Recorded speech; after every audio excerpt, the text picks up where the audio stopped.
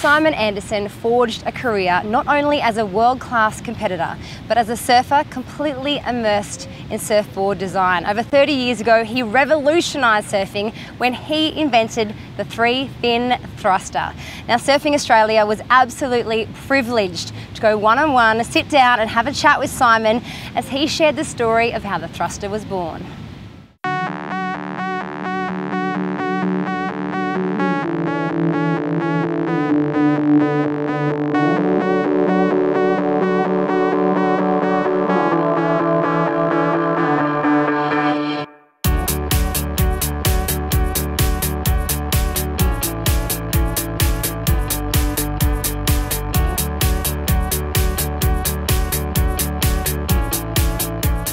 At the time, back in 1980, 81, there was two schools of thought. There was a single fin camp and the twin fin camp. And pretty much everyone was in the single fin camp. You know, really pro surfing didn't really know where it was going.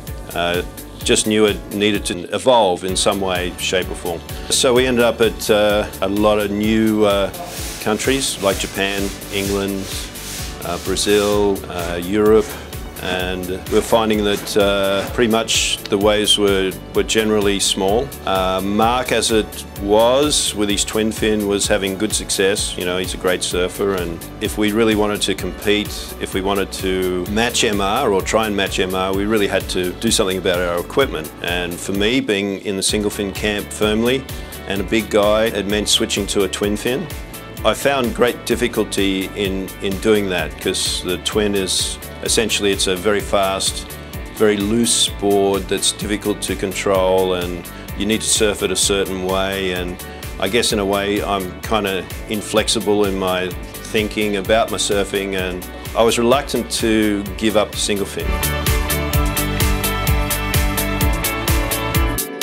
There was this inner conflict, if you like. There was this need that I had to do something. And eventually I got the spark.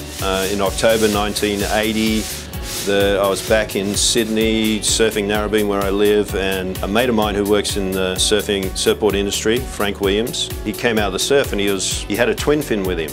And there was this little stubby thing at the back of his twin fin board, right on the swallowtail, about an inch high, so it was a tiny little thing about that long. And I said to Frank, you know, what's that do, Frank? And he said, oh, it helps make the twin fin a bit more stable.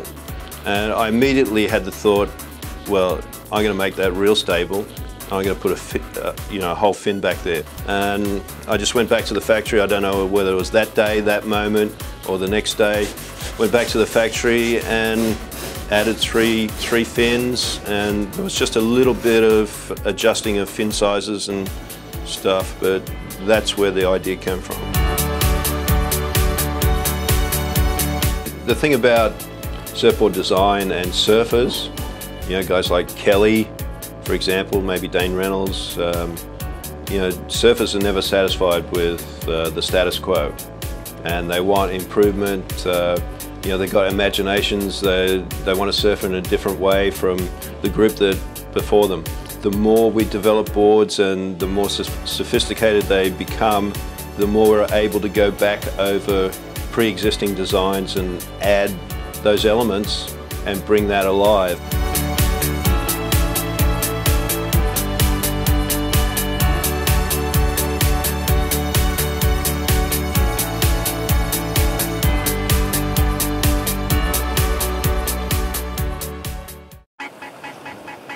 I want to be the best I can be, and there's no better high than pushing myself and my surfing.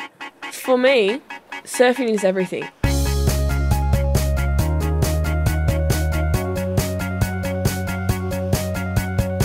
I can't imagine not having surfing with me for the rest of my life. Don't let drugs destroy your future.